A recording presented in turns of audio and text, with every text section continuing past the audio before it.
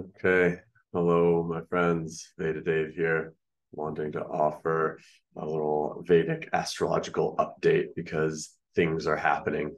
Not sure if you've noticed. It's a wild world out there, and we see wars erupting on multiple fronts. Speaking with myself and friends and clients and other mental health colleagues, hearing reports that suicidal ideation and attempts are up right now, and so we see this in the stars. So let's run through a variety of issues. Just gonna as a summary, we're gonna look at Mars combust and conjoined Ketu.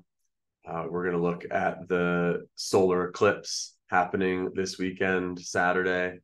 We're going to look at Rahu and Ketu getting ready to change signs at the end of this month. Rahu, especially in this Gandanta period, and that's what we're going to cover here. So, first up, Mars is combust, too close to the sun, getting burnt up. So Mars, that warrior planet, that red planet, already fiery and with a tendency towards aggression and action, with a willingness to break things, and ideally in service of that which one holds sacred. That warrior, protective, survival instinct is in service of life, ideally. But when it gets sunburnt, agitated, irritated, frustrated, that can lead to actions which are violent, vicious, and coming from a place of survival fear. But what is actually survival versus what is egoic survival, and are we destroying things that actually need to be destroyed?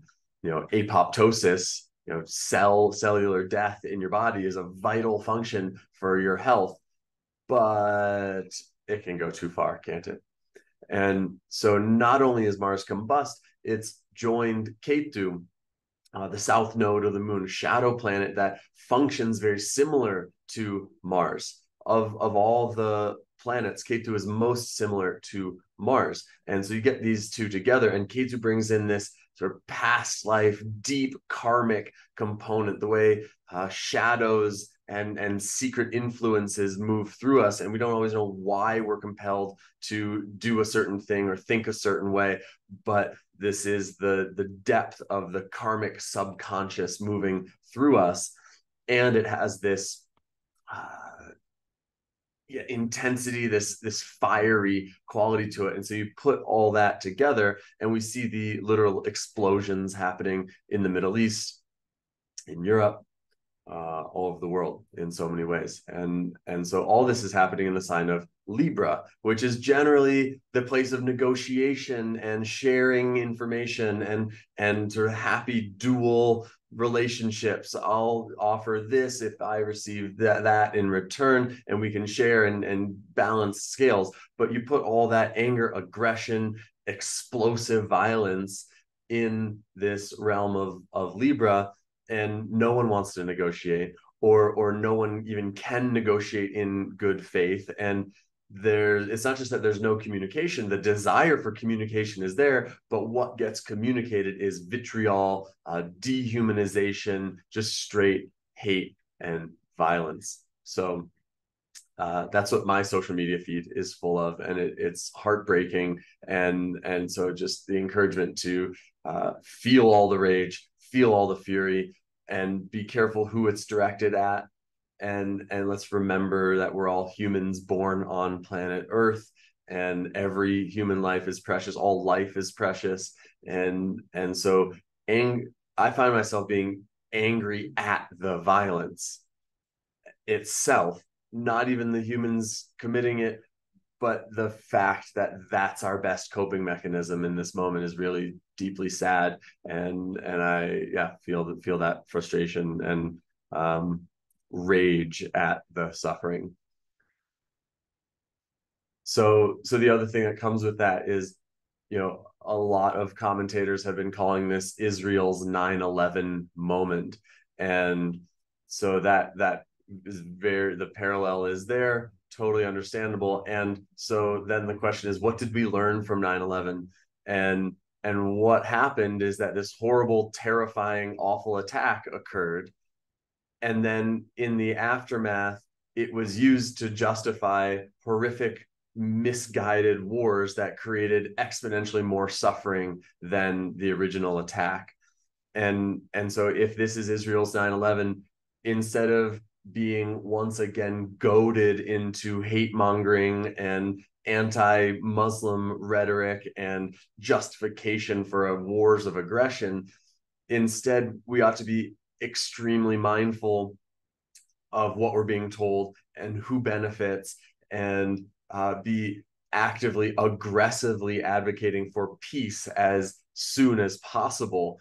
Because again, we don't want to repeat the aftermath of 9/11, which was exponentially more destructive than the original act, which again does nothing to justify the original violence, but this vengeful approach to foreign policy and this like deep karmic ancestral turmoil and war is this infinite loop if we insist on vengeance at every turn. And so that's very much what's happening. We're coming to the end of the 2-week period of Pitru Paksha in the Vedic tradition, which is the time of the ancestors, the time to be honoring the ancestors. And instead, what do we see? We see these ancestral battles raging anew, setting the stage for another generation of pain, hate, and anger and violence. And so we can do better if we can be aware of these influences and not fall victim to the survival mind, the fearful lizard brain within each one of us, and instead use that energy and aggression to fight for peace and advocate fiercely and strongly and with incredible power for peace, and use all of our strength to protect that which is sacred, protect the lives of the precious humans involved. So that's Mars combust conjoined Ketu in Libra. And so late Friday night, Saturday morning, we've got solar eclipse. It's an annular solar eclipse, so it's not total. You'll be able to see the ring of the sun around the outside of the moon when the eclipse is at its totality. And so there's a new moon in the sign of Virgo, which again helps us actually to lean into logical thinking instead of getting caught up in the emotion. Virgo is very, okay, here's the systems at play, here's the structural causes of what's happening, and we don't need to get caught up in all of the passion and emotion of it, but there are practical, grounded solutions and opportunities that we can actually build something instead of getting caught up. And so that one of the ways I think about an eclipse is with your computer, when it's time for an update and you download the new software, and then you have to shut down the computer and reboot it in order for the new software to actually start operating. And then you've got some new tools and maybe a new background on your screen and a new way of interacting with the device. And that's for me is what an eclipse is, where the luminaries, the sun and moon, get blocked out. And so the sun, which is the most constant source of light and life in this area of the solar system of the cosmos, gets blocked out for a minute. And so that's like this signal, the steady signal flips off and then comes back on. And so in this time, there's a lot of information coming through. There's some big downloads available. And so you want to be meditating and journaling and praying for as much clarity and recording all the information and the big feelings and the ideas and the plans and the images, and being careful to track all of the information that that is available right now, and record it, put it in the right place, but you don't have to do anything about it yet. wait until the actual shutdown and reboot of the system, which is after the eclipse, to actually put it into action, because it's only when you are moving through and actually interacting with the new operating system that any of the information is going to make sense. Right now, it's just really intense information, and I know the impulse, like, well, I have to take this great action. I have to, either reach out to resolve this conflict, or break up, or quit my job, or do something intense. Like, okay, yeah, track that, take it in, record it, write everything you know about it, send yourself a voice note all about it, and just pause. No major decisions in the couple days before this eclipse. So looking historically at the last time there was an eclipse with Rahu in Aries and Ketu in Libra, and so that was one of them was in the year 2004. Around the sort of equivalent time was October 16th, October 14th, and then was the solar eclipse, and then October 27 and 28 was the lunar eclipse, and that's a pretty close parallel to what we've got right now, where we've got this solar eclipse this weekend, and then 2 weeks from now, the lunar eclipse. And so 2004, looking at the timeline of Israel-Palestine conflict is a pretty sobering exercise. And it's the sort of thing where it almost doesn't count for finding astrological alignments, because pick a month in any given year since the 40s, and there's something, right? However, in the year 2004, right on October 16th, 2 days after the solar eclipse, was the end of what was a 17-day military operation called Operation Days of Penitence, in which Israel was in the Gaza Strip, and it was launched in response to a rocket that killed 2 children in Israel, and there were 133 Palestinians killed, about a third of whom were civilians, in this 17-day military operation that ended October 16th, 2004, right in close alignment, over the course of this eclipse period. So that was the last time there was an eclipse, in a solar eclipse, in this alignment. And the other thing that happened in that time is Yasser Arafat died. He went into a coma on October 29th, 2004, right in the day after the lunar eclipse,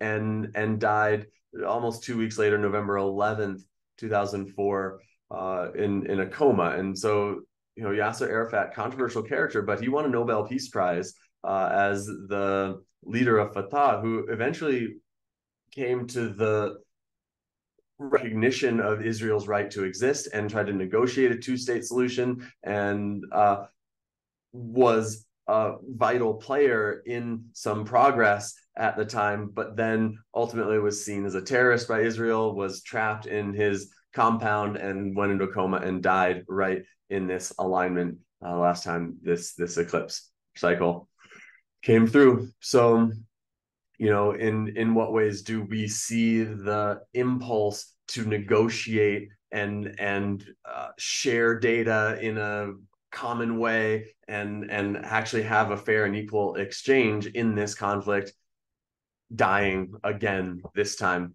So insofar as Arafat embodied that desire to negotiate peace and equal exchange between these two peoples, and he died at this time, in what ways is that also dying right now? That's the parallel I see. And not to mention the Days of Penitence, 17-day military operation, where the IDF is now gearing up for what looks like an extended operation. And so again, it's horrifying and sad, and looking at the astrological influences for me helps give the bigger picture, understand the deep time history of the planet as a resource, not for escapism or avoidance or any sort of bypass, but as a resource to then engage with what's happening from a more grounded place. Because it's difficult, right? Seeing the videos, hearing the news, is a lot to take in, and it's totally understandable to need to take a break or step away from it. But it is also necessary for those of us who care and seek for world peace and some sort of evolution out of this tit for tat warring way of interacting in the world. It's not just Israel Palestine; it's all over the world, isn't it? And for those of us who seek some sort of evolution, again, we need to cultivate the power, strength, courage, and fierceness. All these Mars qualities to an equal measure as those who are willing to go to war. But we need all those qualities in service of peace, and we have to be able to match that, but with the willingness to negotiate and willingness to protect again that which is sacred. And so again, like seeing it clearly from this zoomed out perspective helps me personally to cultivate some of that courage to say and do the things that are within my power to do. So yeah.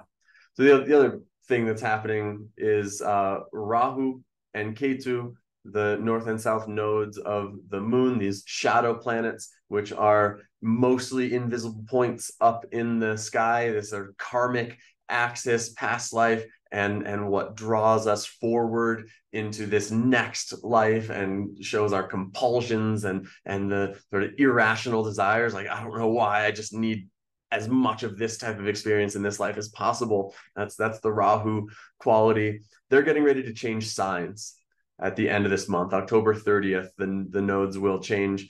Rahu goes from sidereal Aries into Pisces, and Ketu goes from sidereal Libra into Virgo. And so as they get ready to change signs, Rahu especially is in the Gandanta point between Pisces and Aries, which is where a water sign meets a fire sign. It's this most tumultuous zone of the zodiac.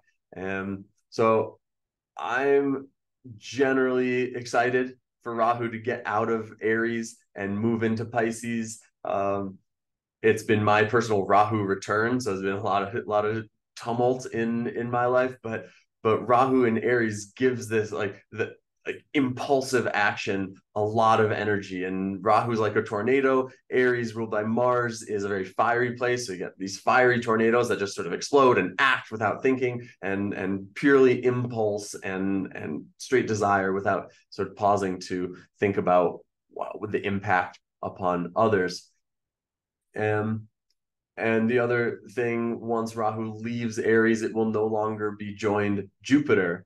And Jupiter is the meaning making function that helps us see all the different data points and connect the dots to make a coherent picture. It's the part of us that can look at the sky, and instead of a bunch of random stars, we see constellations and can differentiate planets from stars. And so Jupiter is this wisdom creator and the part of us, yeah, that makes meaning and puts the whole picture together. And Rahu distorts that and makes that confusing process. So perhaps we believe we're correct, we believe we've got the right picture, but we're actually confused and actually getting it wrong. And Rahu is sort of this trickster, like poisoning the process. So we're very convinced that we're right and we know what's happening, but it's all distorted in, like looking through a telescope, but it's blurry, but we believe we're seeing clearly. And so once Rahu moves into Pisces again at the end of this month, Jupiter will be able to operate with more clarity, and hopefully we'll be able to see a little more clearly and connect the correct dots. Because I mean, if you've ever done a connect the dots puzzle on a kid's paper placemat in a restaurant, you can totally do it wrong. And if you don't follow the numbers right, you can make whatever picture you want out of those dots if you zigzag instead of going in the right order. And so this is with Rahu and Jupiter, and so that's going to change at the end of this month. But first, Rahu is in this Gandanta period and has been since late August and will technically be until the end of the year. But specifically starting yesterday and until November 17th is when Rahu's within 1 degree on either side of the border between Pisces and Aries. And so this is the most intense time where it really is diving into the alchemical space between death and birth, after death, before birth, and the churn of that, and the images that arise for me are, it's a very psychedelic space, it's a very disembodied space. And when the sort of material content of your experience is, it's like a dream or it's all just thought stuff, it can change very quickly, and it goes from heavenly to hellish very quickly depending on the quality of your thoughts. And so we want to be very, very mindful of the quality of your thoughts right now. Again, hearing from lots of people that suicidal ideation is on the rise, and one of the things that we see with that is it's this Mars energy and this Rahu energy in Aries, which is ruled by Mars, stirring up this sort of dense, heavy, depressed, the world's a sad place. Earth is a hard place to be right now, and there's a lot to grieve. But when that heavy denseness gets activated or aggravated and fired up and agitated and irritated, all of a sudden, that's what suicidal ideation looks like. Ayurvedically, we're looking at pitta provoking tamas. It's tamasic pitta. So tamas is that heavy, dense, depressed way of looking at the world, pointlessness, hopelessness, which on its own usually doesn't even have the energy to contemplate something like suicide. But when you add that fire element and that activation, then all of a sudden things get explosive. And so again, we want to be very, very careful about the quality of our thoughts. Again, how quickly does a fire move from being a campfire to a forest fire? All it takes is a little gust of wind, isn't it? And so tracking, okay, what's the quality of my digestive fire? What's the quality and clarity of my mind? What is the quality of the thoughts and the words that result? Am I being unconsciously cruel to myself, to others? Am I having fantasies of violence? Am I rehearsing angry conversations in my head? And if so, can I catch it and soften and identify the fierce feelings and redirect and give that energy healthy expression through exercise? Physical movement does a lot. Yelling, screaming in a safe place, punching a punching bag, and working it out that way, because the rage is valid, but how can we work with it and transmute it into something powerful and beneficial instead of something even more destructive?